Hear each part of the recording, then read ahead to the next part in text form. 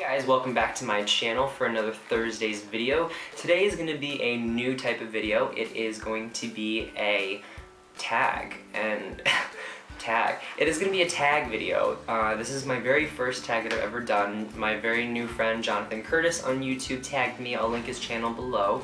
And this is going to be the beauty scenario tag. It's been pretty popular lately, so I'm sure a lot of you guys have already seen it. Basically what it is a series of questions asking you what you would do in particular situations that had to do with beauty catastrophes, so to say. So I have the list on my phone here, and let's get started. Scenario number 1. You have to get rid of all of your foundations, so you can only keep one high-end one and one drugstore. First off, that would be terrible, but if I had to, if that really came down to that, I have two easy picks for you guys. These two right here are the winners. I would have to go with the Chanel Vita Lumiere Aqua and the L'Oreal Magic Nude Liquid Powder. The Chanel Vita Lumiere is a favorite by everyone. You guys, I'm sure, have heard tons and tons of things about it. It goes on very smoothly. It's water-based, so it doesn't really break me out. It has beautiful coverage, and it smells like a really nicely scented perfume. So that might bother some people, but I personally like it. And it just gives really nice coverage that looks very natural. This is basically a dupe for this, almost in my mind, except for consistency. This is like water when it comes out. But they dry in the same way, same type of finish, and very easy to blend. I like both of them, and this is significantly cheaper, so these are my two. Scenario number 2. You go for an interview, and the lady interviewing you has lipstick on her teeth. Do you approach the subject or ignore it completely? I say ignore it because you don't know, she may seem all nice and whatnot, but like, people have to be nice during interviews. When you leave that office door, you don't know that she'll be like, that girl. Scenario number 3. You're not feeling yourself and need a pick-me-up. Which lipstick do you put on to make yourself feel beautiful? I don't really wear lipstick on a regular basis, but if I were doing like a look for you guys on YouTube or Beautylish, the Marc Jacobs lip lacquers would definitely be my go-to products. I only have this one shade, but from what I've seen swatches on YouTube, I would imagine all the shades are pretty beautiful. This one in particular I love. It just goes on so smoothly. It has, it smells like vanilla, but like vanilla cookies, not like vanilla scented things, like vanilla cookies. It smells so good. It doesn't taste like vanilla, which probably is a good thing because I totally just eat it. Number 4. You go back in time for a day to do your teenage years. How would you do your hair and makeup differently? Hair, I would definitely have to change my hair because when I was growing up, I always wanted brown hair. I was adopted, if you guys didn't know, and I had siblings who all had brown hair, so I'd always wanted brown hair my whole life. So that being said, I always dyed it using like those drugstore dyes, and it was that really stereotypical Asian orange color when Asians don't want to bleach their hair and just put brown straight on top.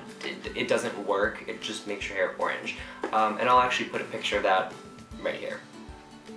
Yeah, really bad. It was a really bad stage of my life. Now, oh, natural, very, very, very dark brown. My hair is not black. It's extremely dark brown, it's not black. But, so that's that. My makeup, I haven't really changed that much from when I started doing my makeup. I started modeling when I was 3, and very early on they started doing my makeup on set, and I would have it done. When I would ask questions about what they're doing, so I learned the techniques and tricks to do it. And I started doing my makeup on the regular probably in 7th grade, I want to say, so it's been a really long time since I've been doing my makeup, so not too much has changed in that regard. So basically, just don't dye the hair. That is what I would tell myself.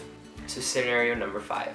You ask your hairdresser for a shoulder-length pixie lot haircut, but they hear wrong and give you a pixie cut. That would be terrible. Do you A, smile, say thank you, and leave, call your mom hysterical, B, cry in the chair and things get awkward, or C, complain to the manager and demand a refund? I probably would talk to the manager first of all and be like, this is not what I asked for.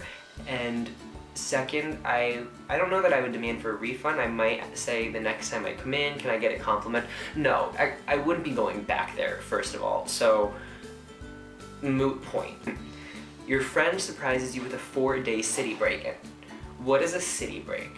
Like, is it leaving the city for 4 days, or is it going to the city? I don't know. And you have 1 hour to pack. Which do-it-all palette do you pack in your makeup bag? That is a very easy choice because there is no other palette that does it all like the 252 palette by Coastal Scents. The pigmentation is here. I don't care what any reviews online say. I have swatched every single one of these with a primer and without a primer. They have incredible pigmentation. I don't care which color you're using. I don't know what it is about this palette. And it's like $30. It has 252 eyeshadows, so no matter what the occasion or the look, you have it. Your cool tone palette, your warm tones, and your everything else palette. Question number 7. Your house has been robbed. Don't worry, everyone is safe, but your beauty stash has been raided. What's the product you really hope is safe? It would have to be my Sephora brushes because they were limited edition, so I wouldn't be able to get them again, and they were a gift. And I use the powder and the contour brush every single day to do my makeup. They're my 2 favorite face brushes.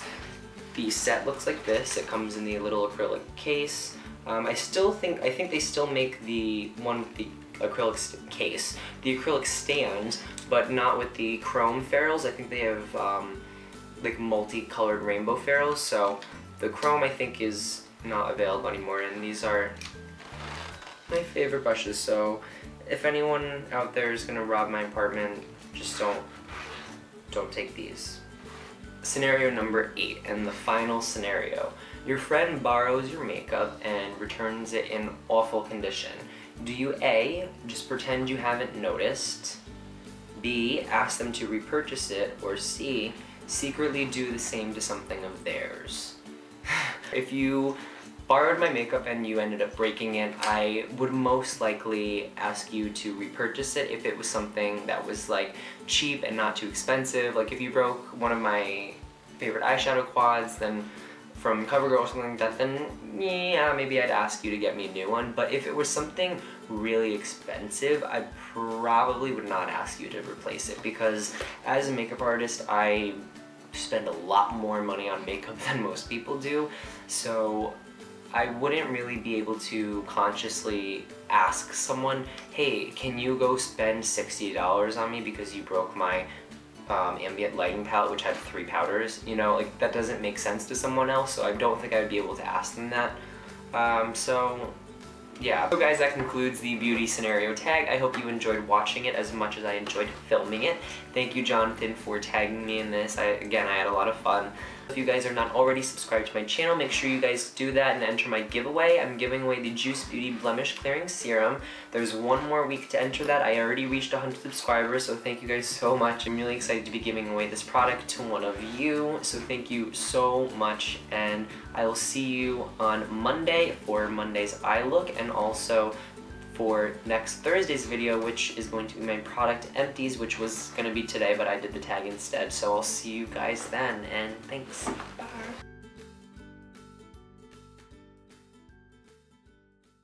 Tag that Pebby.